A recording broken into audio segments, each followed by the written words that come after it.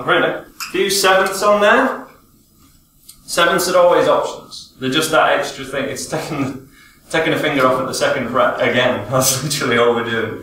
If you don't know them, you don't have to play them. It's these top 4 bars where you'd be adding the riff if you can. The last foot, we're always just going to strum them. We might play these ones quieter, we might do them louder, but these ones always sound pretty much the same, and this one's always the loudest. So that we get this crescendo happening, we get always starting quieter here, then we'll finish up at the end. And it's literally just a taste when you mute more here, and then go louder, or to allow you to hear the solo or something. So let's have a jam at this first of all. In. 1, 2, 3.